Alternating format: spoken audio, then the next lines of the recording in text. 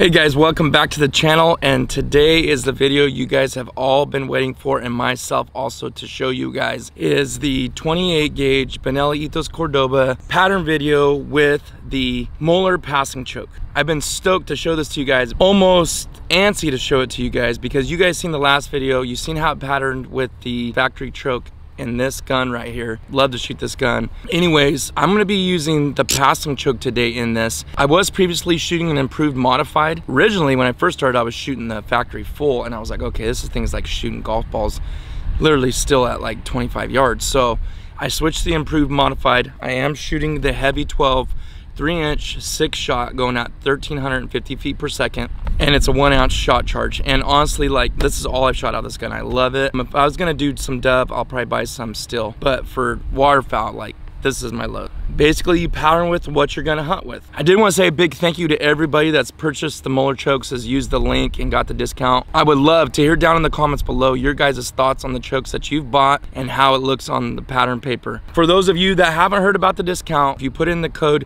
MVM 2024, all caps, at checkout, you'll get 10% off. One thing that I forgot to mention before we start is I'm using Chase Waterfowl's pattern paper, which I love. If you want to check them out, go to chasewaterfowl.com. I wanted to mention that, but I'm also using a rangefinder. So what I am gonna do that I did not do when I did the factory choke is I'm gonna shoot it at 15 yards without a choke. That's right, folks, without a choke. You can do that and you will not damage your threads. If you want to find more about that, you can check out our podcast and hear from the man himself, Jamie Muller. But I'm not gonna go over it in this video because I've already done it before in some of my prior ones. We're gonna do 15 yards, no choke. And that is just to make sure the barrel is good on that gun. Then I'm gonna go to 25 and shoot 4 or 5 shells with the choke in. And then I'm gonna go to 40 yards, shoot 4 or 5 with the choke in, and then we'll do our averages at the end. Without further ado, if you guys have had great success with this choke and you've been using it already, give this video a thumbs up. If this video has helped you, give it a thumbs up. Let's get started. 15 yards, no choke, checking the barrel.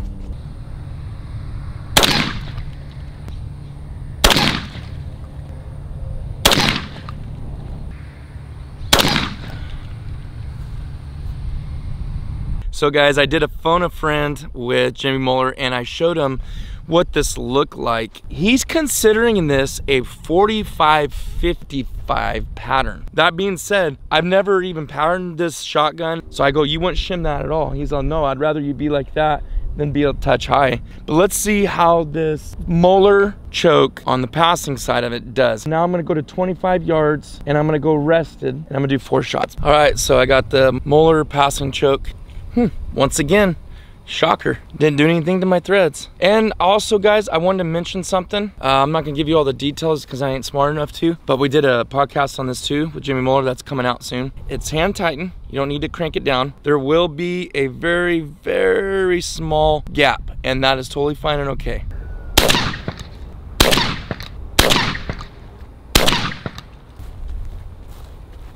Okay, in my opinion, that still looks like, I would say, 45-55 pattern. I'm gonna go to 40 yards, I'm gonna shoot 5 shots and see what we get. So let's go ahead and move back to 40.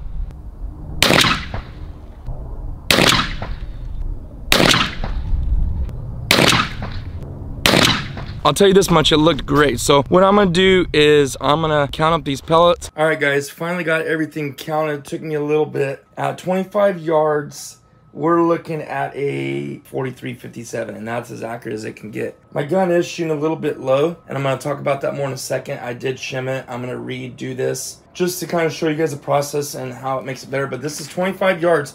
Regardless, this pattern is stupid. But this is a 43-57 pattern. I was okay with that, but now when I go to 40 yards, it obviously was more than that. So we'll go ahead and look at our 40-yard one, and then I'll tell you what I'm gonna do. But regardless, this is an extremely exceptional, way better than that improved modified choke. Here is the 40 yards. Now, this is where you can see it's definitely heavy in the lower quadrant.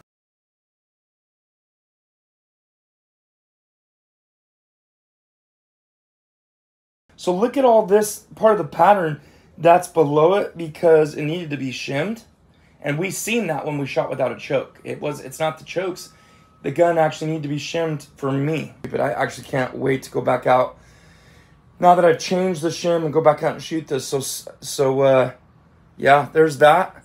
Remember this, and I'm gonna probably do maybe a side-by-side comparison or something, but it's shim now. Now let's go back out and reshoot. All right, I've made my adjustments. I shimmed the gun. If you guys have seen all the stuff I've done in between doing that and not, and all the stuff I've read, there's a lot I have to learn, let's put it that way. And I'll be honest with you, I'm not really liking how I have to set this up to get it down, because obviously shimming, it's not for point of impact, it's for gun fit. And so to get what I need, I've got to kind of be looking down a little bit at the top of the rib. Not real bad, it's just not exactly what I was looking for, but it's comfortable and I'm fine with it. It's just that mid bead's kind of throwing me off, but I'm gonna leave it, and I think this is what's gonna fix it. So let's try it out. And I'm gonna do 3 shots at 20 yards.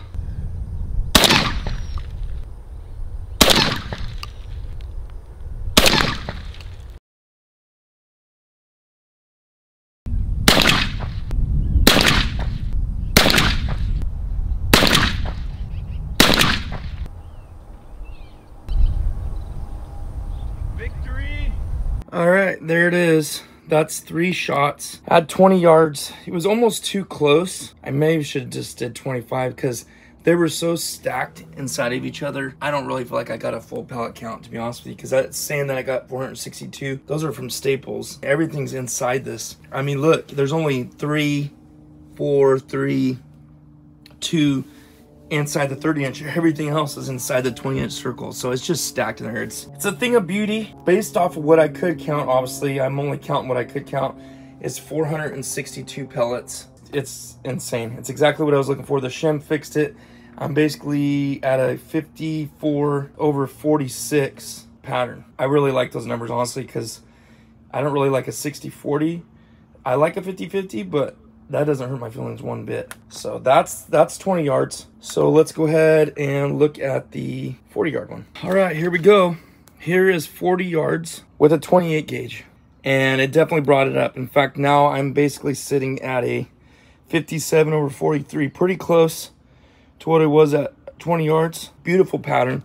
As you can see here, this is 5 shots, so I can get an average. 133 pellet average at 40 yards with a 28 gauge. That's phenomenal. I'm pretty stoked, to say the least. All right, guys, that's the wrap. Hope you guys enjoyed this video. Please give it a thumbs up. Subscribe to the channel if you haven't. We got tons of videos, duck hunting videos, pattern videos, gear videos, all that good stuff. Been around for quite some time now. I think you'll enjoy it. Don't forget, if you're interested in picking up one of these chokes, go to MullerChokes.com. I just got a quick link for you down below in the description or in the first comment that I pinned in this. It'll take you right to the site. You guys can check out the H2O waterfowl chokes, or any of his other chokes for that matter. Put in the code at checkout, MVM 2024, get 10% off. We'll see you guys on the next one.